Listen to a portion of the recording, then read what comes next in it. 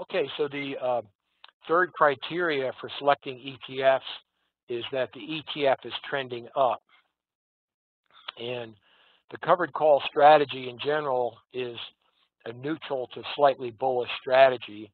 And we realize the full profit potential for a covered call when the stock closes at or above the strike price of the at-the-money call at expiration. So we saw in the example of the ERX December 30th, the ERX was trading at 39.91, and we sold the 40 strike call. So it only has to go up 9 cents in this example, and it would be in the money, and you would realize the full profit potential. So ETFs or covered calls in general, you don't need a big price movement in the underlying stock or ETF to realize the full profit potential. So, that's if you're selling the at-the-money call. So each week, you're just looking for the stock basically, or the ETF, just to be flat or maybe up slightly. So in general, it's a neutral to slightly bullish strategy. And we only trade ETFs that are in a price uptrend, and then we avoid ETFs that are in a price downtrend when we enter these covered call trades. So we just simply look at the price trend of the ETF. We want to make sure it's trending up before we initiate the trade. And the reason we do that is if the ETF is in a price downtrend and the price is trending down, the ETF price over the course of the week could exceed the cash payout that you received. So let's say you received a 110 premium for that. If the ETF is down 150 for the week, then that would exceed the cash payout you received, and you have a loss on the trade. So we found it's better to just simply focus on ETFs that are in a price uptrend to reduce that risk of the price decline of the ETF exceeding the weekly cash payout that you received from selling the call option. So we're just looking in general for the ETF to remain flat or maybe up slightly. So we just avoid ETFs that are in a price downtrend. There's no need to do that because there's plenty of ETFs in a price uptrend. So we use a simple trend following system to determine the price trend of an ETF. We look at the 1-month price of the ETF in relation to its 10-month simple moving average. This is a very common indicator, this 10-month simple moving average, and we're just looking to make sure that the 1-month price of the ETF is above that 10-month simple moving average. So moving averages are a simple method for tracking the current price trend of an ETF, and that allows us to trade with a trend instead of trying to predict the future price movement of an ETF. So if the 1-month price of an ETF is above its 10-month simple moving average, then that ETF is in a price uptrend. And if the 1-month price of the ETF is below the 10-month simple moving average, then the ETF is in a price downtrend. So this simple system's been very effective in identifying the price trend. Here's an example. This is for the triple Qs, and we can see this red and black line right here. This is the monthly price movement of the triple Qs, and this blue line right here is the 10-month simple moving average. So we can see back in July right here, the monthly price closed above the 10-month simple moving average. So once the 1-month price is above the 10-month simple moving average, then that ETF is on a buy signal.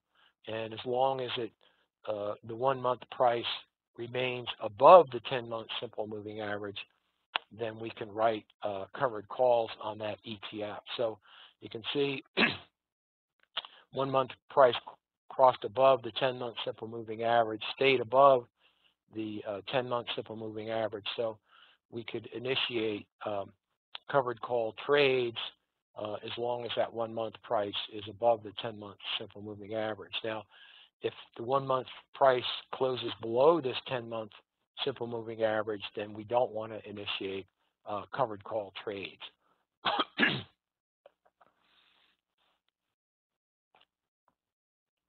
And you can download the 1 month price and the 10-month simple moving average from stockcharts.com. And if you want to download, first you type in the symbol. In this case, in this example, we typed in SPY for the S&P 500 index spiders. And under period, you would select monthly because we want to look at the monthly price. And again, we typed in SPY. Under period, we selected monthly, and then in the overlays section, we want to select moving average simple, and then under parameters 10. So that will give us the 10-month simple moving average for the SPY. And if you click update, then that will create the price graph, and we can see that this black line here is the 1 month price of the SPY, and this blue line is the 10-month simple moving average. So as long as that 1 month price is above the 10-month simple moving average, then we can initiate covered call trades for that ETF. So let's talk about trading the ETF covered call strategy in bear markets. And as I said before, in the 2008 bear market, we did trade these covered calls on inverse ETFs. So one of the advantages of ETFs over stocks in a bear market is that you can trade weekly covered calls on bearish ETFs. And bearish ETFs increase in value as the underlying basket of stocks decline in price. For example, the 3 times bearish energy ETF is symbol ERY, and that seeks daily investment results before fees and commissions of 300% of the inverse of the performance of the energy sector index. So if the underlying basket of stocks go down in an inverse ETF, then the ETF price will go up. So they're known as inverse ETFs, and we can trade these in bear markets. So in a bear market, you could trade covered calls on the ERY, which is the inverse energy ETF, and other stock ETFs, and they would probably be in a price uptrend according to the 1 month and 10-month simple moving average system. So the ERY and other inverse ETFs in a bear market would probably be in a price uptrend, and therefore we could write covered calls on the inverse ETFs because they'd be in a price uptrend. So you don't have this flexibility when you're trading stock covered calls. You can only trade them one way, and that's the bullish side of the trade. But with these inverse ETFs, they're bearish positions, and we can trade those in bear markets. And as I mentioned, during that severe 2008 bear market, we collected over $598,000 in option premiums with these inverse ETFs. And those trades are listed in our book that we wrote on covered call trading. So let's look at a price chart of an inverse ETF. This is the inverse S&P 500 index, and this is back in 2008. So the black and red line right here, that's the monthly price movement of the inverse ETF, and the blue line is the 10-month simple moving average. So we can see that the inverse ETF was in a price uptrend, because it's the inverse of the movement of the S&P 500 index. So the S&P 500 index was declining, and the inverse ETF was increasing in price and was in a price uptrend, so we wrote covered calls on inverse ETFs.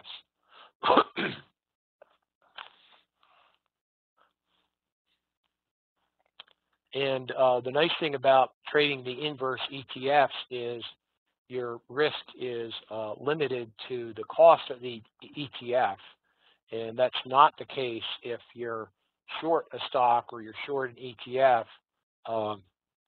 You have virtually unlimited risk if the stock or ETF continues to move up in price. So with the inverse ETFs, your risk is limited to the cost of the ETF, and you don't have any risk beyond that, so you can't get a margin call. So that completes the presentation.